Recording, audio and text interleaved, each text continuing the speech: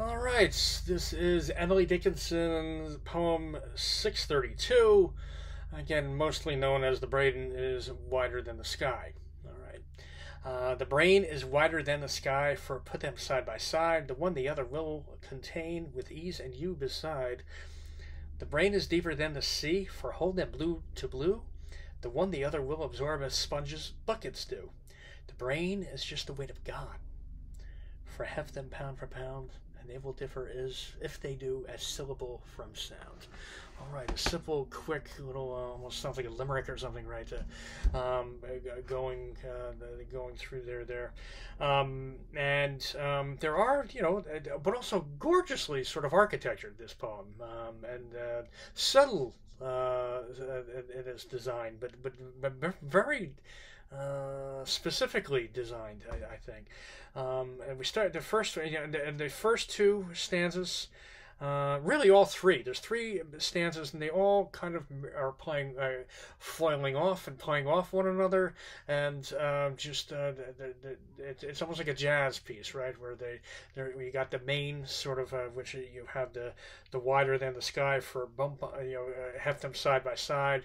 There's the declaration, and then the comparison, and then the and then the how they compare and contrast to one another, and boom, boom, boom, all three times is like that. And but you do get a bit of a sort of surprise right there at the end as far as how it's going to turn out. And we'll start with I'll start with the first stanza here. The brain is wider than the sky, for put them side by side. The one the other will contain with ease, and you beside. Again, Dickinson is the poet of consciousness itself, really, and of this remarkable facility of human beings to kind of hold their worlds, and the sort of inexact but kind of gorgeously rich simulacrum, in their brains that they can kind of involuntarily, both voluntarily and involuntarily, kind of warp and change and shape and mold in all kinds of different ways. And is she ever playing with that all the time, and especially maybe right here, right? And again, the brain is wide. Again, is the brain isn't even wider than our heads physically, right? So to say it's wider than the sky. Again, interesting that she used brain and not mind, right? Which should be the right way to do that. And she's always kind of doing these things, whereas she's just a little off. She won't quite do it right. Refuses to play along with proper and expected English for any of us.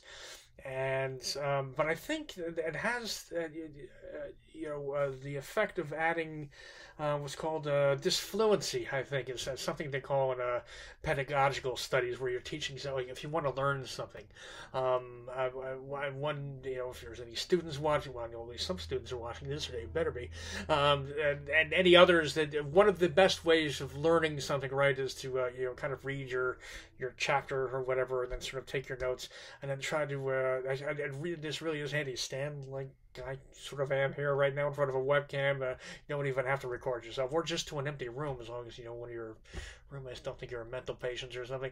And you speak it. Imagine you're teaching what you just read to someone else, and you speak it out. And it's hard to do that. It's harder. You try it. It'll be a lot harder than you think. It'll take you a few tries. But by the time you really can speak it out without looking at your notes, you've really kind of mastered the material, and you will almost certainly remember it on the ones you don't have a panic attack the next day in the test. It's something a little bit similar, I think, Dickinson's doing when she, in a small way, where she keeps doing these little things where she uses words a little bit wrong and doesn't and makes the grammatical and the syntactic structures a little bit off. And again, even something as simple as using brain when she should have used properly mind there. But again, saying it's wider than the sky, then because the human imagination, well, it really is limitless, isn't it? And that's quite a declaration, but I think it's probably a true one. And again, those to see Dickinson as being dark, I just never quite get there. She's always so playful, and I think a real kind of optimist in the human potential and humanistic capacity, I think. And again, put them side by side. The one the other will contain it with ease and use by side. And again, physically, it's the opposite of that. That's true, right? No, it's the sky that can contain any number, limitless amount of brains. Not any, you can't take that sky and actually squash it.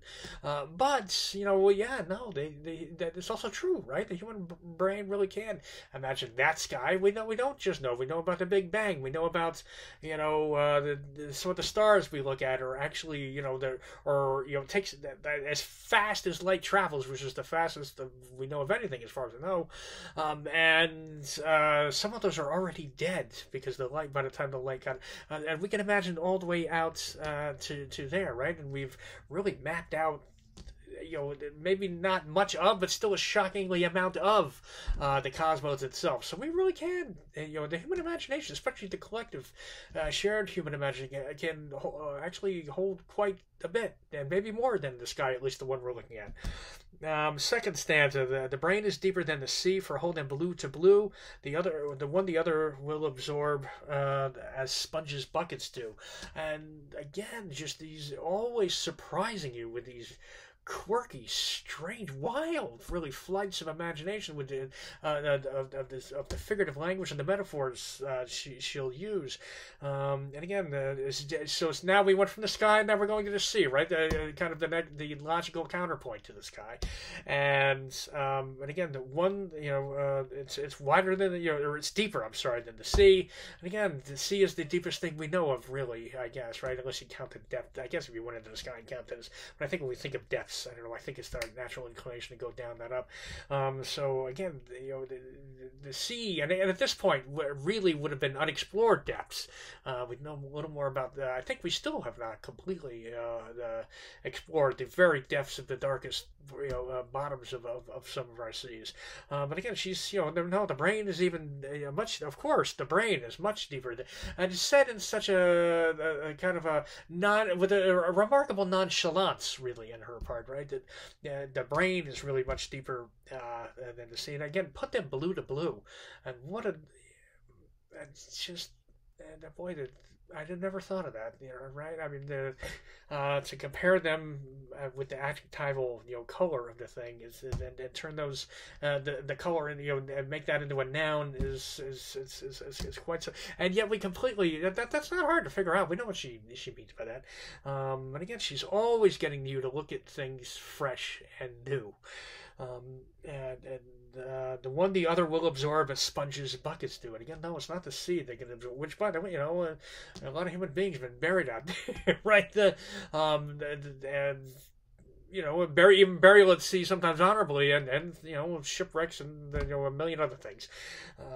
But it's the brain that absorbs it, just like sponges and buckets do. All right, the last, and this is probably the most startling stanza here.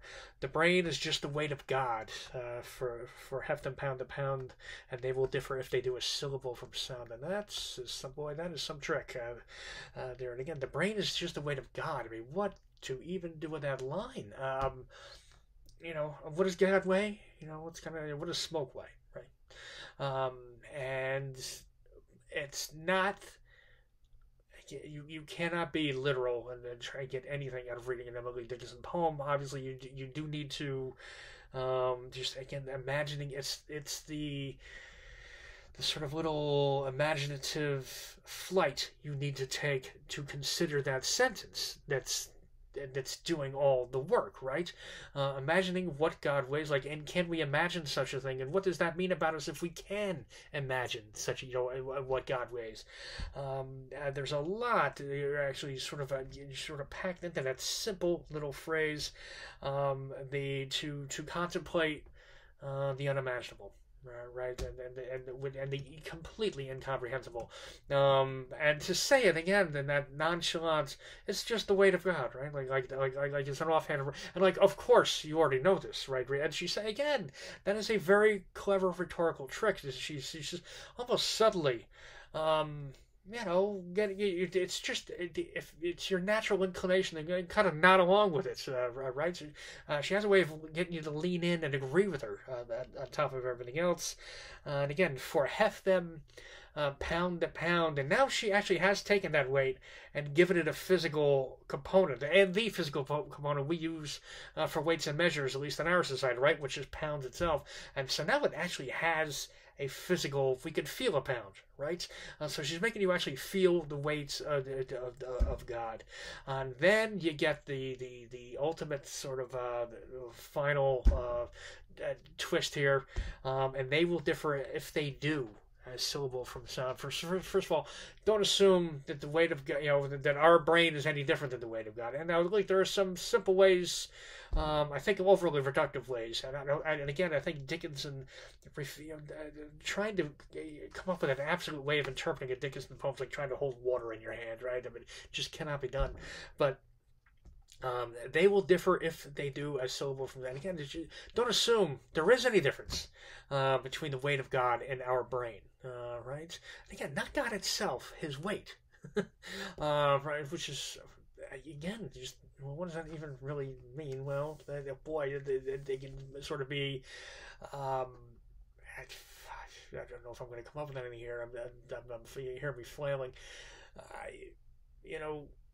It's the quality of God maybe is our brain, and maybe just as God as a concept, our brain is this sort of organ through that creates this sort of little electrical storm, that creates this sort of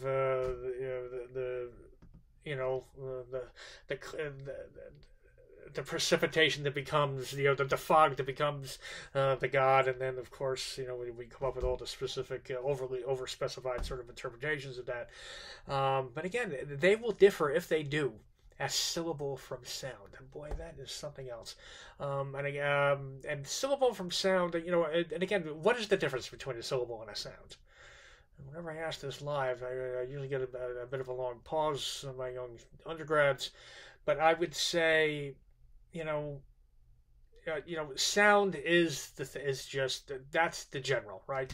That's the sky or the ocean, or the God, without it being a God, a specific God, right? That's sound is just what we hear. Syllable is encoded sound. It is a piece of a larger symbol that means sound. Or no, I'm sorry, it doesn't mean sound. And it is a sound. Symbol is also a sound, but a sound is not a symbol automatically, right?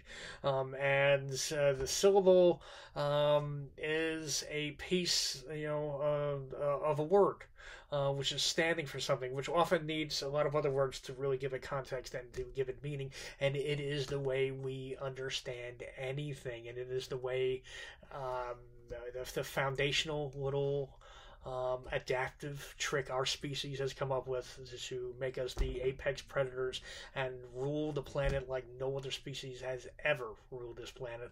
And again, that tiny little powerful thing, that sort of unsplittable atom at the center of this thing. I mean, the reason we can rule everything is because we can believe in all these stories, whether those stories be religious or the story of democracy is not a natural law. It's this thing we've kind of come up with, right, to organizing principle for how best to live together, or the law and order and human rights, all these things, right, that are the great book Sapiens that came out some years ago that I'm definitely informing some of what I'm saying here. And it is this sort of a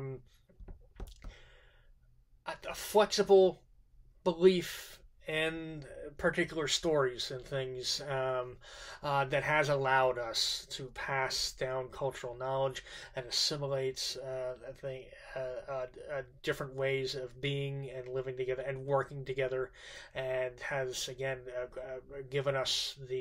made us the rulers of this particular spinning planet and space. And that the unsplittable sort of atom at the heart of all of that would be the syllable itself, that one little piece of a word that becomes everything else, right? That is why we're really maybe our brain really isn't any different than God. All right, that's Brain is Wider than the Sky by Emily Dickinson. Thanks.